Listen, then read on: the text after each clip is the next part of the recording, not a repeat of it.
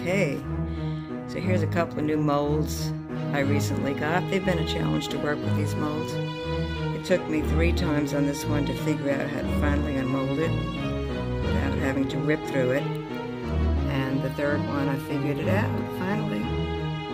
It's going to be gorgeous, I think, when it's finished. It's, I guess, called crystal mold candle holder, but I probably wouldn't put a candle in it, but I like putting some sparkly stuff in them, like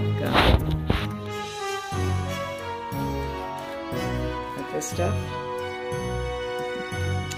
Oh yeah, right into the center. It's really cool.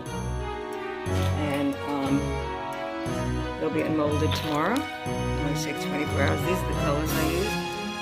I use this Rolio Black, Mica Dust,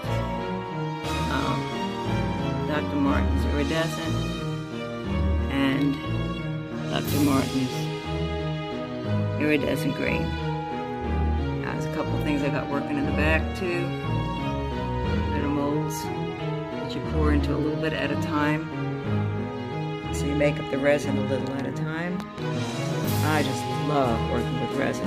I know it's a bear, I know it's really messy, but after a while you get the hang of it. Okay guys, tomorrow's the unmolding. We'll see what happens.